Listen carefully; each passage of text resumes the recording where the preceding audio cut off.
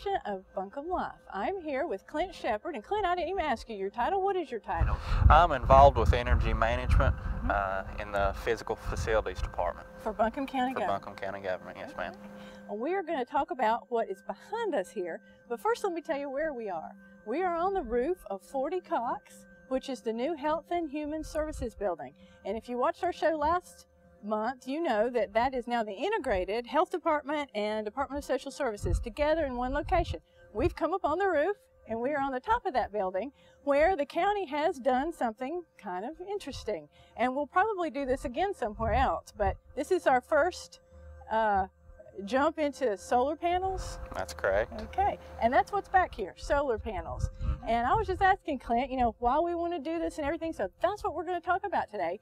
These are solar panels. They've got a cover on them here. That's correct. Because it's not complete, not exactly complete. But I want Clint to tell you, because he's going to tell me, I can't wait to hear this, what's in here. Like, this is glass, but and you may have solar panels on your roof, but I sure don't. Never seen one this close. What's in here and how does that work? Kathy, what's in here is rows and rows of copper tubing. In these copper tubing is the water.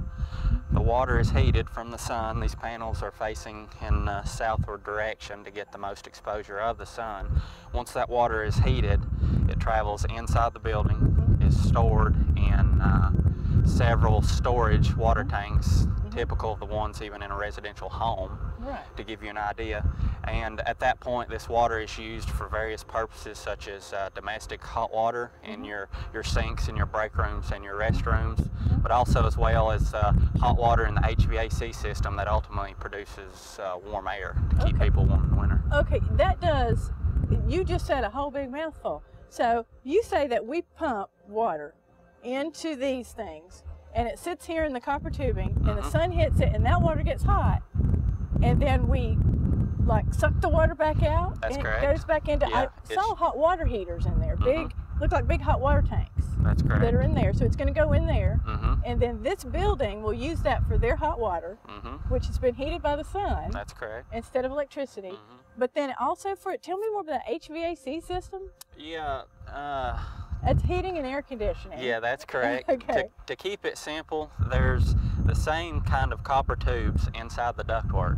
And as the cold air blows across these copper tubes that has the same hot water from these panels, produced from these panels, it blows across those hot copper tubes, heats the air, and blows out and keeps the employees warm. So it's going to be used to heat the building, not only just the water in the building, but the actual heat from the building. That's correct. Well, now, does that increase our water bill? I mean, do you use a whole lot more water to do that? I was trying to keep it simple, but ultimately this is a closed loop system. This water continually circulates. It's the same water. So no more water is used whatsoever. And this same hot water travels inside the building and heats the domestic water that we purchase. Right. So no, we use no more water on this system. That's pretty amazing. Yes. So it's the same water we would use. So if you go turn on the hot water, that's the hot water that's filled up those tanks. So when the tanks deplete, it just puts more water in, but it's the same water that we'd be using anyway. That's right. I'm sorry, but that just amazes me. That is pretty interesting. So I don't know how many is here. I didn't count them before we came. There is 16. So 16 of these 4x8 panels. 4x8 panels will do this one building. That's correct. Okay. Do you think it will meet the needs of this one building? No, this is only a supplemental system to ultimately reduce our costs that we pay in energy, from electricity to natural gas that we use originally to heat the water here. But it won't meet the entire need? No, ma'am. Okay. So you'd probably have to have 3 or 4 times this to meet the whole need, you think? You'd be getting closer. Okay. And this is probably all we want up here. I have to say they don't look that bad, and you're not going to see them. I don't think you can see them from anywhere unless you have one of these apartments around here, and then you can see the roof. So you just told me why the county did that, to reduce our costs. Do y'all have an estimate of how much you think this will save us? We have some projected estimates, and we're hoping that this system is going to save us between $2,000 to $3,000 annually. Wow. Between electricity and natural gas consumption. Now, did we get a grant to do this, or is this just something the county did on their own? There has been supplemental funding involved with this project. So we have gotten funds to purchase the initial cost. Yes, you know that's how long correct. it'll take us to recoup from the savings? No, I do not at this point. Okay, but there will be a time when it's paid for itself. That's correct. Once this system gets up and running and we can actually compare energy bills from prior years to years that this system is functioning, we'll be able to better calculate how much precisely this is going to save us annually and what the payback will be on this system. So this, we see, is going to save us energy and the environment. That's so correct. it is a Buncombe green thing. What other things are we doing? And I know there's several exciting things. One we're going to save to the end because that's where we're going next. But tell me about some other things the county's doing that are green. Primarily right now, the largest program that we have going within the buildings of Buncombe County, we are retrofitting our light fixtures. Now, what does that mean? Retrofitting. That's a big old word. That means taking the ugly old light fixtures out and putting new pretty ones in that save us money. That save us money. That's now, correct. We would stick with the old ugly ones if they were saving us money, but they're not. So we're kicking them to the curb and getting some that are going to run more efficiently. That's correct. Okay, so we're doing that. I know we've done that in a lot of buildings. What else are we doing? Right now, we are in the process of converting 10 sheriff patrol cars to propane powered, complete propane powered. That just sounds, when we learn more about that, we'll come to you and tell you, because that just freaks me out, a propane powered car. I mean, I think you actually go up and put the propane in the car like the gas. That just seems so weird to me. But even weirder to me is where we're going next, because the county is actually installing electric car chargers. Am I right? That's correct. And these are going to be where? Where are we headed? We are headed to the parking deck at Buncombe County located on College Street. And so if you happen to be an electric car driver, we're going to have a parking space just for you, and we're going to go check it out next. Thank you, Clint. Thank you. Thanks. This has been interesting, but hang in there. It'll get even better next. Mom, can I have $1? I think my purse is upstairs on the bed. It's not here. Check the dining room. No, the upstairs closet. Moms everywhere are finding ways to keep kids active and healthy. Get ideas, get involved, get going at letsmove.gov.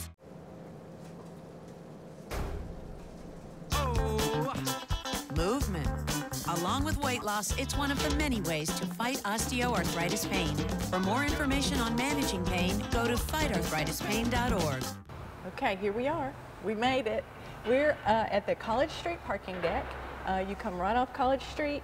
For the public entrance is there off College Street. And Clint, here it is. There it is. Our electric vehicle parking only spots. We have 2 of them for electric cars. Here's the deal where it plugs in. Now you got to tell me about this. Why in the county parking deck do we have 2 spots for electric cars? Well, Progress Energy has an ongoing program throughout the Southeast, and they're placing several charging stations in various locations, and they have worked an agreement out with Buncombe County in which Buncombe County acts as the host to these charging stations, and Progress Energy pays to put these stations here. Aha, so that's important. Progress Energy paid to put the 2 charging stations here in our parking deck. It didn't cost the county or the taxpayers anything. No, ma'am. Progress Energy paid for the labor, the materials, and various supplies to have these charging stations installed. Buncombe County's incurred no extra costs for this project. So if we've got folks who have electric cars and they come here, they would pay $1 an hour to park here. That's correct. But they could pull into one of these 2 slots, hook up their car with the electric thing, and then how much does it cost them to charge their car here? To use these charging stations in particular, it costs them nothing to charge their cars here. However, they do have to pay to come into the parking deck to get access to these stations. So it would cost them $1 an hour to park here. That's correct. Up to $8 a day. That's correct. But if they come here to charge their vehicle, it doesn't cost them anything. No, ma'am. And the reason for that is because Progress Energy is doing this as a test. Yes. Right? Yes. So they're trying, I guess Progress Energy is trying to figure out how much electricity it's actually going to cost off the grid to to get cars charged. Yes, ma'am. So that's kind of a win-win. I mean, we get to host these, and we get to help Progress Energy, and it really didn't cost us anything. You don't see that very often, do you? No. I know you don't. And you don't get a free place to charge your car. I don't know of anywhere, maybe, but here. And it's because it is an experiment. We're helping out Progress Energy. Absolutely. Okay. Is there anything else about these we need to know? No, I don't believe so. Okay, easy to use. We, you know, just take it off and hook it up to your car. Now, stay tuned, because what's next is where this goes on an actual electric vehicle. We're going to have one come and try it out, so stay tuned. Okay, now we're here. I'm here with Tom McCarthy from Asheville Chevrolet, correct? That's correct. Okay, and he is the Volt Certification Specialist. I think that's a cool title. Because that's what we want to ask you about today is the Volt. We've already been in here and seen this thing with Clint, and he's explained all about, you know, why it's here, but what it does, and that's what we get to see in just a few minutes, is if you actually plug this into something, it actually does something. So that's why we're here talking to Tom. And before we go and get the car, the actual thing, I want to ask you about, just a little bit about it, because like you and I were just saying, hardly anybody has one. Right. Asheville Chevrolet has them for sale. If you want to go check it out, if you want to know more after today, you can run over there and see one. And we'll show you what it looks like inside too. But I just wanted to ask you just a few questions before we actually pull the car in and check it out. Okay. How much do they cost? They range anywhere from $40,000 to $45,000, depending on exactly how you choose to equip them. Wow, that's not a cheap car. No, it is not. No, not a cheap car. But no gas, right? Well, it does have a gas engine. Okay. But the gas engine's sole purpose is to charge the batteries. Seriously? It does not, no, it does not drive the wheels. The wheels are driven by electric motors. It is a fully electric car. It's just the engine works like a big alternator. So you have to put gas in it once in a while. Every once in a while, that gives you the ability to drive at extended distances. You don't have to worry about at the end of your charge life and you're stuck in traffic, how am I going to get home? I better pull off and find a place to plug in. Okay, now that's the #1 question, because we've heard about 25, 35 miles to a charge. That's correct. Yes, depending on how it's driven. On how it's driven. And you're exactly right. What if I'm sitting in traffic and I run out of charge? So it's got a backup. It does. Well, that's kind of cool. Yes. So, and then how much does it cost if I, you know, hook it in, when we hook it in and charge it up, how much does it cost to charge an electric car? It costs anywhere from $1.50 is the average based on current utility rates. That will give it a full charge. For $1.50? That's correct. A full charge. So let's say you get 35 miles out of that for $1.50. That's not bad. It's like getting a gallon of gas every 95 miles. Wow. It's equivalent. That's a pretty good deal. Yeah, it is. But now, today, how many of these, and you may not know, how many charging stations are across the country? I mean, we just got this one. I know there's quite a few across Asheville. But then as you get out away from here, can you charge your car? Yeah, you can. Biltmore Park currently has a couple of charging stations in their shopping center area. It's slowly being developed. It's going to take time, but the infrastructure is being built now, and I would anticipate within the next 5 years that it's not going to be very difficult to find a place to charge your battery. To hook up. That's right. That's really interesting. Now, what are some other little functions about the car? I want you to show it to us. Sure. And if you hear some noise, remember we are here in a parking deck, so you're going to hear cars starting and all that stuff. But what are some other little neat features of the car? Well, the car can be equipped with all the options that you would get in your standard fossil fuel burning car. You can get heated seats, leather seats, navigation. Of course, it has air conditioning, full climate control, radios with high-powered speakers, and so it's not like a golf cart. No, it is not. No, it's very luxurious, actually. Yeah, cool. Well, you know, I think we need to see one. Okay. Let's go get it. Okay. Okay. We'll do that.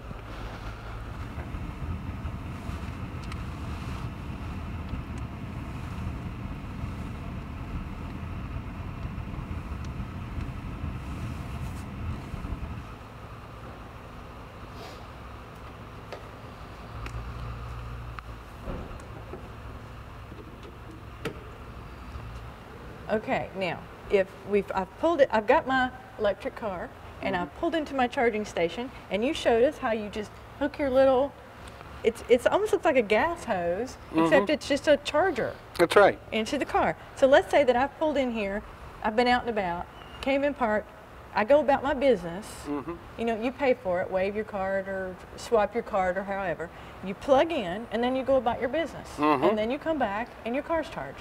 That's the idea. That's pretty much the idea? Yes. That's very simple. Yes. I wonder if they thought about security. I mean, I guess somebody could come and unplug you. I mean, I guess you they can could. set the security system on the Volt to set off the car alarm if it's unplugged without you hitting your key fob first. So it'll set off an alarm to let you know someone's tampering with it. There you go. Well, that's good. And we were just saying, as you guys know, gas it just keeps going up and up and up. It is. And as they perfect this, I think we're all going to have to eventually be doing something. Yes, it is a lifestyle change is what we're looking at, and people are going to have to start thinking about their plans and their driving habits before they leave the house, because it's going to be the way to go, and it certainly, especially with solar, will be using renewable resources. Which is very important. We're going to run out of oil someday. That's right, and that's a good point. As Clint told us earlier, this is coming right off the grid, and part of what Progress Energy is learning.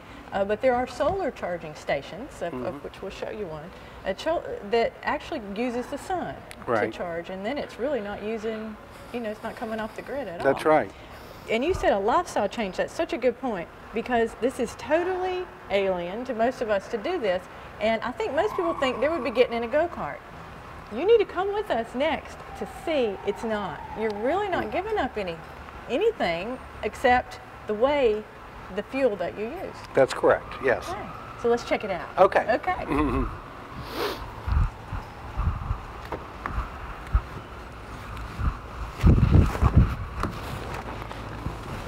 Well, as you can see, you really don't give up anything, including the new car smell. Oh, it's wonderful. It's been a long time since I've had a new car smell. But you really don't give up any of the luxuries. It's just electric, because it's got, I mean, it's really got more than some cars. It was so funny. I said, well, it's an automatic, it's not a straight drive, and you said, it doesn't have a transmission as we know it. It doesn't have a transmission, so it can't be a straight drive car. What's under the hood out here is probably the most unique thing, because this looks totally normal. I mean, you know, you've got all your little, you know, cool. There's a charger, Volt charger.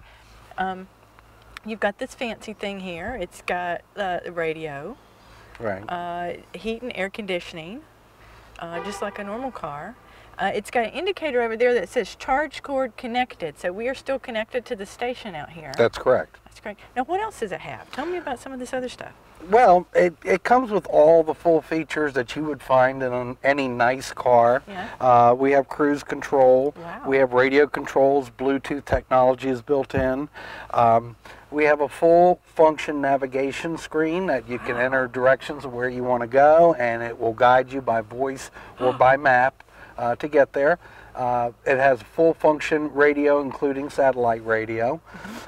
Heated seats. Oh, I feel it. My heated seats. That is nice too. CD player. Wow. The DVD.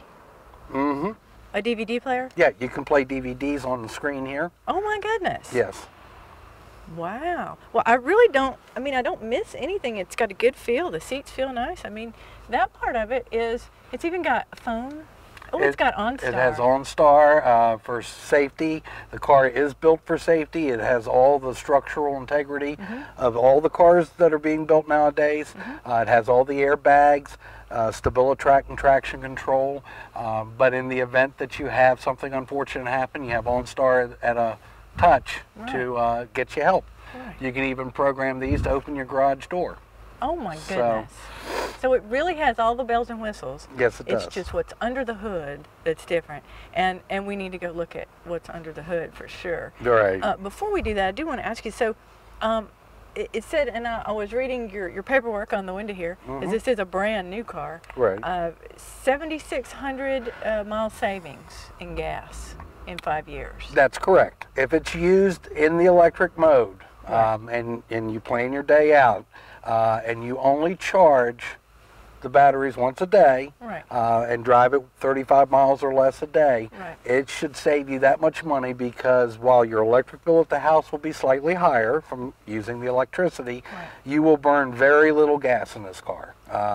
The engine will occasionally come on for maintenance purposes and run just to lubricate everything, but it doesn't stay on very long. Right, and it's not an engine like a transmission. It's just It's not a powertrain as we know it. The engine's, like I said, serves more of a purpose to charge the electrical system. right. And there's another thing there that we wanted to catch that you said, that you can charge it at home. That's correct. And it comes with a cord that you can actually plug it into a regular outlet? That's correct. You can, if you have outlets in your garage, either 110 or 220, it comes with a charging cord and converter that you plug in, and then you can just let it sit overnight and charge.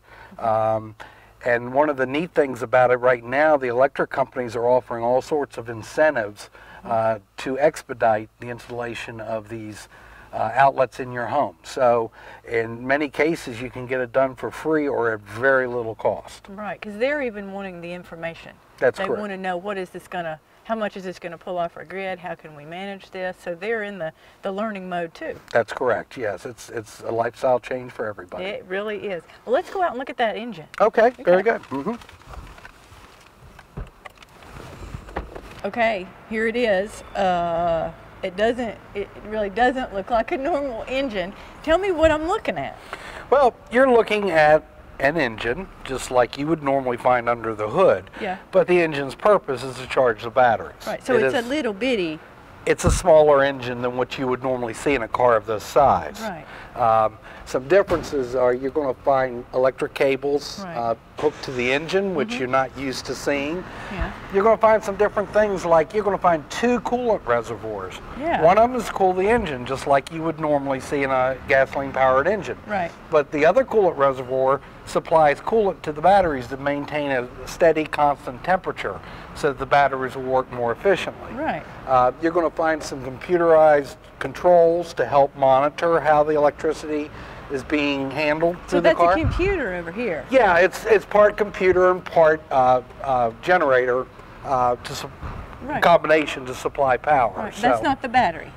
that is not the battery. No, that Okay. is not the battery. Okay. However, the car does have a battery, and the battery's purpose is to start the engine. Right. And it receives a charge and everything to keep it going, because the engine does occasionally have to run. Right. So that battery is separate from the batteries that power the wheels. Okay, so the batteries that really power the car are not in here. That's correct. They're somewhere else. That's correct. Okay, you show me where those are. I will be happy to. Okay.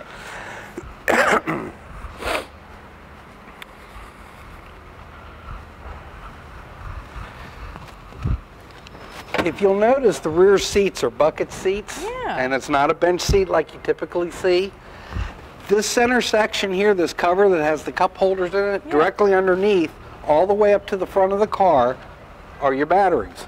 In addition, when you fold the seat down, along the back end, it tees with more batteries. With more batteries. So you have batteries running the full width of the car and the length of the car from the seats to the dash. Well, now I have to say, the cup holder in the middle of the seats in the back is a good improvement. But I would have never guessed it was to cover up the battery. And you were telling us something that very interesting about the tires, because you're talking to somebody who doesn't know a whole lot about a normal car. But for people who do, they know it's got that drivetrain that drives, the wheels. But Right. this has got a motor on the wheels. They're electric motors that drive the wheels. The electric motors obviously receive the power from the batteries underneath here. The drivetrain itself has many features that are different. The brakes are what's called regenerative braking. Right. When you apply the brakes, what used to be wasted heat energy that is released off to the atmosphere or wherever. That energy is captured and converted back to electrical energy to send a little boost back to the batteries. When you hit the brakes. When you hit the brakes. This is all different. It's so different. Like the whole concept is different. Well, the whole idea behind the car is to eliminate wasted energy. So there are areas that a car uses energy and waste energy that we're trying to capture. To suck back in. That's correct. Into that. That is just the coolest. It's just the coolest thing. I'm not sure I'm ready for one, but it's a very cool thing. Now, one thing that we were talking off camera about that I kind of want to end with, and thank you so much for your time. This has been amazing. My pleasure. Is you were saying that when people come in, I said, I bet when people come over to Chevrolet and they want a Volt, they've done all the research because they want one. And you said, well, not so much, that you actually talk to them about it. Yes, we do a full interview process with them to find out exactly their needs and their current conditions, because there are many considerations about a Volt that you have to take that you wouldn't need for other cars. Right. For example, if you live in an apartment, if they don't have charging stations, how were you planning on charging the batteries? Right. These are little things that we have to think a little bit out of the box on to provide information so that people, if they do choose a Volt or any electric car, that they're going to make a decision that will work for them. It's a good fit. That's correct. Yeah, that is just so helpful, and I'm so glad you do that, because I can see how it would be just an amazing car to have. I mean, really, especially if you're a lot of town driving. Oh man, you could save some money. That's correct. And how interesting, you'd learn a lot too, because this is a whole, to be a mechanic on one of these, that's changing too. It is, everything's changing. We're changing, but the world's changing, so we have to keep up with it. That's right, we have to be flexible. That's correct. Thank you so much. Thank you for having me. Stay tuned. I hope you enjoyed this edition of Buncombe Life. We've been everywhere. You've seen solar water panels, you've seen electric cars. It's been really interesting for us. We have learned so much during this episode. I want you to stay tuned though next month. I'm not sure where we'll be, but you know it's got to be interesting because we're doing all kinds of interesting stuff now. Also, we've done some Buncombe Life special editions. I want you to watch for those on this channel, BCTV2, because we've been out to the Biltmore Estate and looked at their solar panels, which was amazing. We've made a trip over to Pisgah Legal Services and heard some just heart-wrenching stories about foreclosure that you don't want to miss. So those are two special editions of this show that I want you to watch for on this channel, or of course at buncombecounty.org on our YouTube channel. You can always find those. So as I ask, make sure you stay tuned next month, because who knows where we'll be, but you don't want to miss it.